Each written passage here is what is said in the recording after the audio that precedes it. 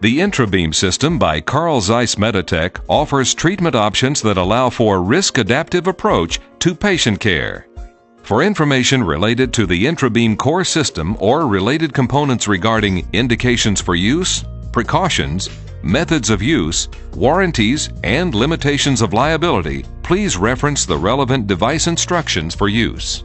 The INTRABEAM balloon applicator is awaiting FDA 510(k) clearance. INTRABEAM is a versatile radiotherapy platform tailored to meet specific patient treatment requirements by maximizing the flexibility in site of service, delivery modality, and treatment protocol. With the addition of the INTRABEAM balloon applicator, the INTRABEAM platform can provide individualized radiation therapy treatment following breast-conserving surgery based on the patient's risk for local recurrence. For patients at a higher risk of recurrence, INTRABEAM can provide an alternative to the conventional external beam boost by allowing for the delivery of an intraoperative or postoperative single-fraction boost. Under the target trial protocol, patients at a lower risk of recurrence are eligible to receive a single localized fraction of radiotherapy as a definitive treatment.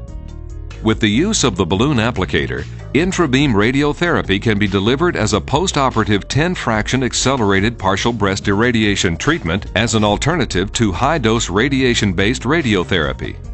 The balloon applicator features a flexible proximal shaft combined with a supportive distal balloon shaft. The sizes range from 3.0 to 6.0 in half-centimeter increments. The balloon is comprised of a low-compliance material to provide spherical expansion within the tumor cavity. The INTRABEAM balloon applicator is also equipped with a pressure relief valve to prevent overinflation. The INTRABEAM system now provides two applicator options for isotropic radiation delivery directly to the tumor bed: the original reusable solid-state applicator and the new INTRABEAM balloon applicator, increasing the flexibility in which X-ray radiation can be delivered. Before introducing the INTRABEAM balloon applicator, the size of the tumor cavity is first determined through ultrasound or by a physical measurement using the cavity ball gauge, or CBG. The CBG and the INTRABEAM balloon applicator are packaged as kits containing the items required to complete their insertion. To use the CBG, make an incision and insert the trocar. Then slide the insertion port into position over the tumor cavity.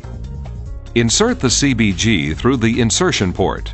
Once it is in place, fill the CBG with saline solution to the size previously estimated or until there is noticeable resistance in the syringe.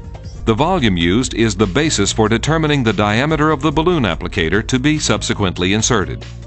Remove the cavity ball gauge while ensuring that the insertion port remains in position. Once the tumor bed size has been reliably determined, choose the balloon applicator set with the appropriate balloon diameter. Insert the balloon applicator and then remove the guide probe. Fill the balloon applicator with saline solution until increased resistance becomes noticeable in the syringe, or the pressure relief valve is activated. This ensures that you have achieved a concentric expansion to enable uniform irradiation of the tumor bed surface. Close the opening in the balloon applicator shaft with the cap, and then fold the balloon applicator shaft down and secure it to the skin.